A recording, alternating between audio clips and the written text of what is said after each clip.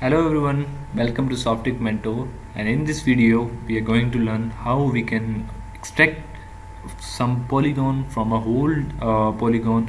For example, in this case we have previously discussed the district of Pakistan, and I wanted to just extract that one polygon from it. For example, I'm working on some project in which I have to choose one district, for example Mia Valley district, and I have to make a city profile of that one.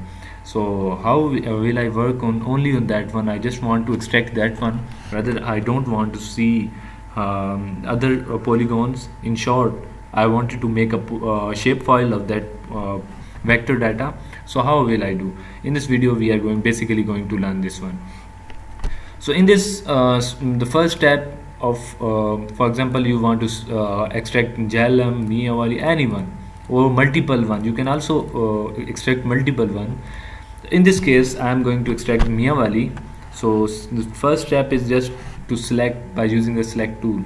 I am just selected the select feature and then select the required polygon which I am going to extract it.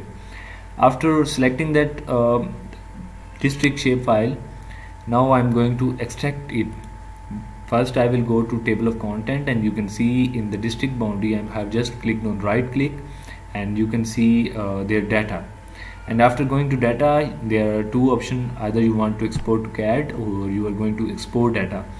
So I am just going to export data, and the location where you want to save that shapefile. For example, I wanted to save that shapefile in a in suppose I want to create a new folder of SHP Mia Valley. This is a shapefile of Mia Valley, and so I'm just going to select the shapefile of Mia Valley. And what is the name of that shapefile? For example, I'm going to select as Mia Valley, and save as type. Remember that you have to save as type as a shapefile. After selecting this, you have to do this. I have selected this. Now the save as type as shapefile, and now I will press save, and then you have to press OK. Remember one more thing, that in export all feature, selected feature. So I am just going to selected feature that I have selected Mia Valley, and now I'm going to press OK.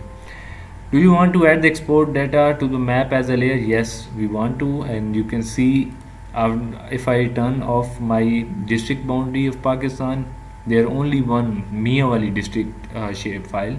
Now it's separate shapefile from the rest of one. I can see the attribute table, all the attribute table of the shapefile that we previously have.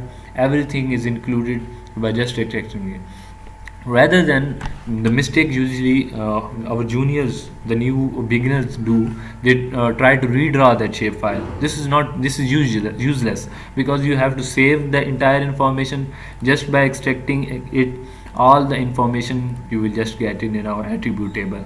Thank you so much for watching my channel. If you have not subscribed my channel, please do it and share with your fellows. Thank you so much.